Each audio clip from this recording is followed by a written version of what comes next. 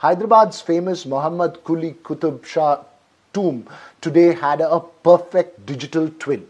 A show of power of technology, an exact replica of the 16th century tomb was made, and this underlines the power of creating digital twins that could have multiple use cases, including preserving heritage structures. NDTV's Uma Sudhir with a See It to Believe It event this morning.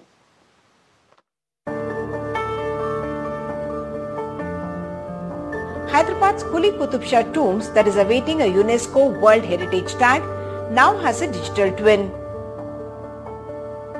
Hexagon, a global leader in reality technology, has created a 10.7 billion data points rich digital twin of the 16th century necropolis located north of Golconda that is said to be one of its kind in the world.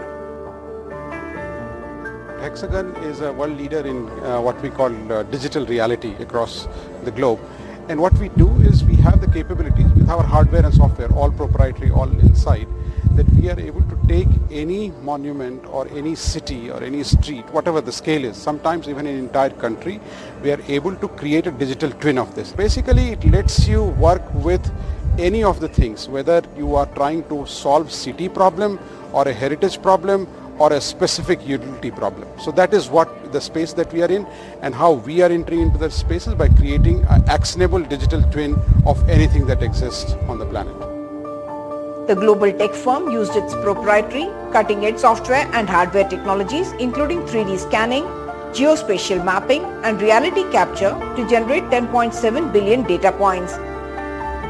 Advanced AI solutions were used to recreate an actionable digital recreation of 10,000 square meters of the historic landmark.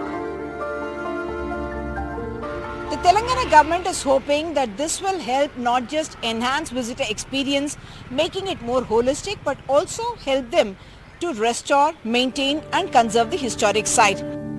Other than historic sites, the technology makes it possible to enable governments, planners, conservationists to build futuristic smart cities with data-driven decision-making, real-time analytics, visualizations and simulations.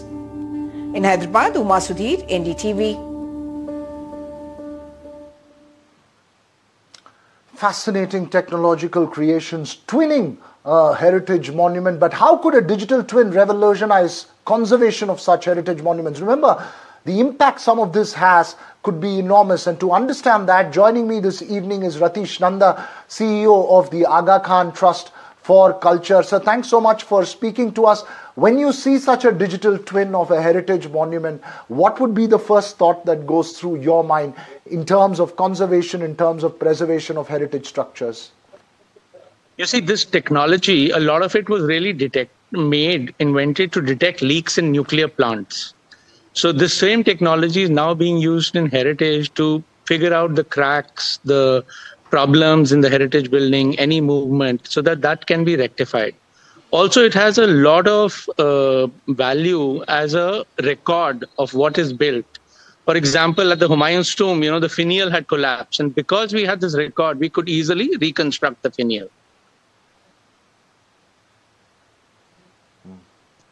But in terms of just the ability to see something of this nature as a digital twin, what is possibly the most fascinating aspect of it? I mean, I'm talking for those who were not able to see it. Yes. But as a conservationist, it must be something fascinating, right? No, it's incredible how technology can aid the conservation process and leapfrog several decades of delay in what we need to achieve.